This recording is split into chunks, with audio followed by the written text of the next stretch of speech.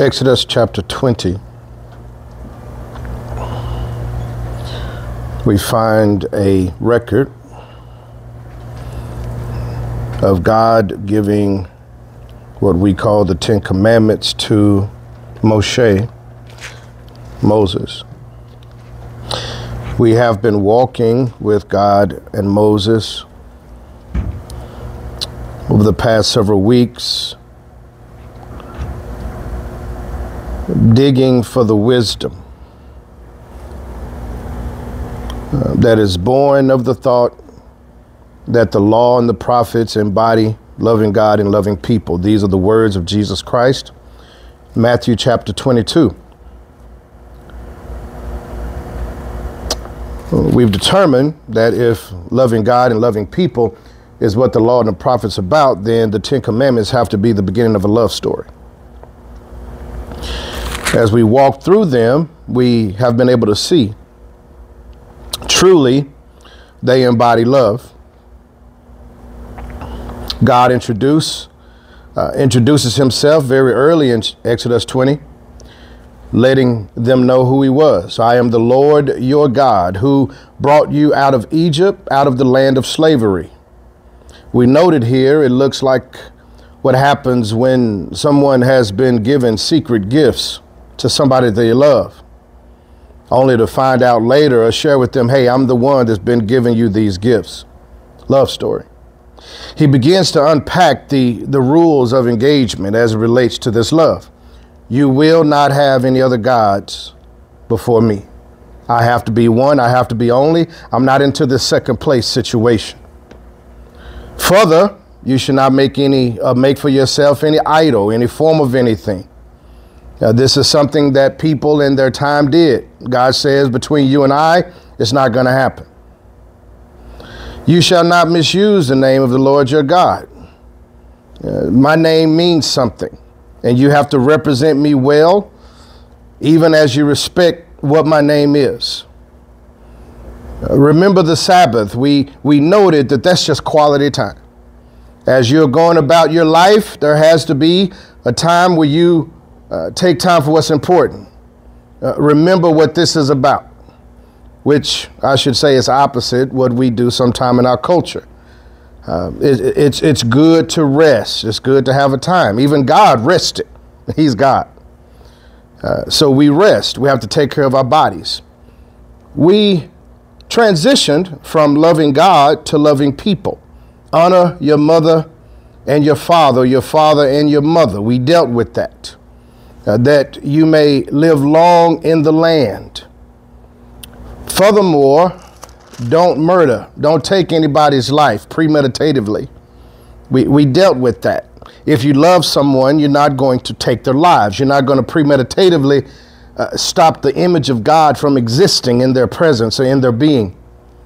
Last week, don't commit adultery. We dealt with that. It's not a loving thing to do to commit adultery or to put a person in a situation that they do the same. Today, you shall not steal. It seems pretty straightforward, point blank. Stealing is not a loving thing to do. I want us to look at this in two ways as we consider don't steal. We're going to look at it from the way of God first. If I determine to take something that it does not belong to me, if I determine to take something that is illegal for me to take, then I am saying I don't trust for God to give me what I need. So I'm going to take it upon myself to take what I want. And that is not a faithful thing to do. Remember, everything that we're talking about in the Decalogue and the Ten Commandments is God's way of sharing with Israel, his people. This is how you get through life. Remember, God had told Moses to go tell Pharaoh, let my people go, that they may worship me in the wilderness. They did not know how to be what God has called them to be. They did not know how to live that out. So he gave them these rules. Paul actually unpacks this in a letter to the Galatians when he tells them that the only reason we have the law is because Israel did not know how to act in the wilderness. So the law was designed to give them a list of do's and don'ts so they would know how to be the people that God has wanted them to be, that he's wanted Adam to be, that he wants all of us to be. So the idea that I go about stealing something illegally, taking something that doesn't belong to me, is me saying, God, I do not trust you enough to give me what I need, and watch this, what I want. You know, a lot of times we have plenty of what we need, but, you know, we're human, right? We're kind of greedy. You know, sometimes we get into ourselves. So it's not that God didn't give me what I needed, that God didn't give me what I wanted. And if God doesn't give me what I want, then sometime I might be tempted to go and take something that God doesn't even want me to have. It might be a reason why God has not given me something that I'm asking for. If Sarah asked for the keys to the car, I don't know if Sarah's ready. I mean, I think you're in driver school, right? Sort of. Yeah, okay. Yeah. Well, let's pretend you the 12-year-old version of Sarah. Okay, and the 12-year-old version of Sarah says, Dad, can I have the keys to the car? You know, I want to drive to school today. And Stevie says, no, sweetie, you're not ready yet. That's because his wisdom is saying you're not ready yet. But Sarah not hearing none of that. So while Stevie is asleep, Sarah takes the keys and she goes on a joyride. Isabel knows all about it, ain't told nobody.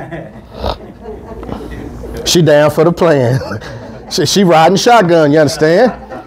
My premise is, she's doing something that her father says she's not ready for because he has the wisdom to let her know what is wise and what is not, what is legal, what is not.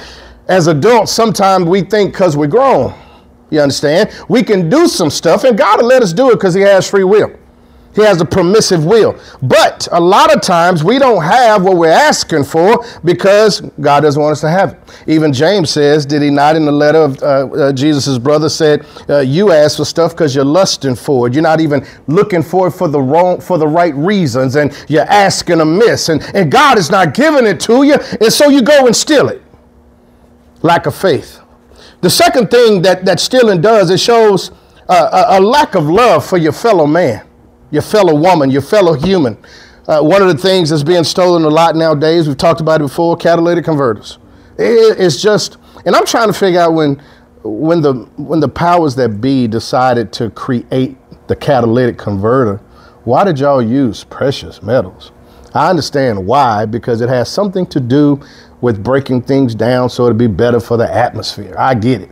But somebody found out that there was precious metals in it, and they're literally just going up to cars and getting on them and with a sawzall, just cutting it in seconds.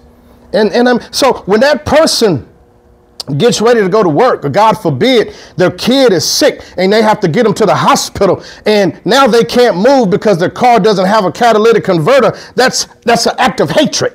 It's saying, I don't care what you're going through. I don't care what you have going on in your family. I don't love you like that. And don't get it wrong. We like to talk about this gray area, but I'm sorry. It's either love or hate. There is no middle ground. Satan says there's a middle ground. There's not one. You either love a person or you hate a person. Now, if you don't know them, you don't know them. So I hope you understand what I'm saying. For me to go and take something that does not belong to me, and it's something that somebody else has worked for or need, that's a hateful thing to do. Right. That actually fits inside of the mode that Jesus says. To love God and love people is what the law is about. So if I'm not going to, if my mindset is to go and take from a man, something belongs to him, that's a hateful act. We see these things in Scripture. I'll give a couple of them and then I'm going to give you the message. David, he stole a man's wife. I don't know what you can steal worse than that. He stole a man's wife, literally stole her, stole Bathsheba from Uriah the Hittite. Uriah stole her.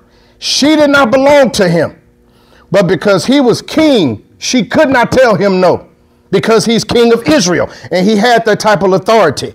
So he sends Uriah into the wall to die, so he wouldn't get in trouble for getting his wife pregnant. Something wrong with you, brother. Now, we know David pursued the heart of God, and what happened with Bathsheba is not the embodiment of who David was, but it was a hateful act at the time. And because of the decision that he made, God said that the sword is not going to leave your house. You still going to have an everlasting kingdom. But since you put yourself in my shoes, now I got to deal with you. It was a hateful act.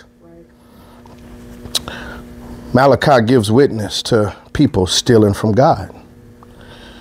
Will a man steal from God? Will a man rob God? There he's talking about tithes and offerings. A tithe, this is not a lesson about tithing, it's just an example I'm using.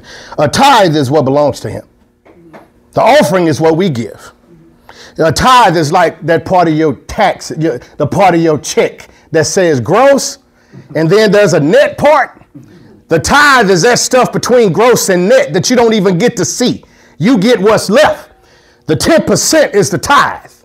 The offering is what you give from what belongs to you. The tithe belongs to God. And I can say what belongs to us. So in Malachi, God is speaking to the prophet and telling these people are robbing me because it doesn't belong to them. That tithe belongs to me. That's not a loving thing to do. So as we consider the Decalogue and consider what it is that God wants us to do as it relates to loving people, loving him, we can't go around stealing from people, taking things that don't belong to us. And again, I'm sure nobody in this room is in the car has a mask, even though grandma has a nice straight out of Compton picture that I'm not going to talk about in my sermon. I advise you not to pull up on her. You understand what I'm saying? You're probably going to have a bad day. Okay? My premise is stealing is sometimes subtle than that. What if you steal somebody's joy? What if you do something that takes the life out of them by mistreating them and not giving them the loving respect that they deserve? What if you call them out of their name? There's different ways we can take from people, suck the life right out of them. So we have to make sure that we don't do that as well. So truly, again, as we looked at this commandment, we can see why Jesus says this is loving God and loving people. All 10 of those commandments, loving God and loving people. We cannot pretend to say we love a person that we would steal from, because that is a hateful act. They've worked for it. They've saved for it. They've sacrificed for it. They've done everything that you were supposed to do, but you didn't want to do. So you'll steal from them. God says no. That's not the way that's going to play out, and God be pleased with it. Okay? Y'all with me? Okay. Questions, comments?